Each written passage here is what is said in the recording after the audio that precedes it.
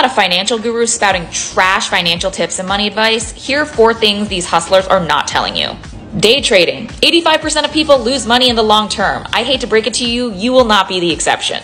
Debt. It's not evil. You do not need to be 100% debt-free. I'm not. I have a mortgage. In fact, every rich person you know, your favorite celebrity, probably bought their house with a mortgage. Because if you can borrow money for cheaper than what you can make with it, you've created a money printer.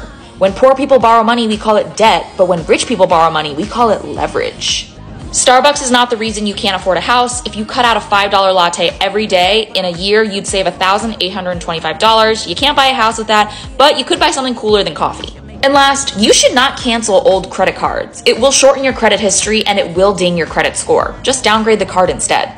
I'm Vivian, your rich BFF, and your favorite Wall Street girly, and I don't have any get-rich-quick schemes here, but I can teach you to be good with your money. Follow to learn more.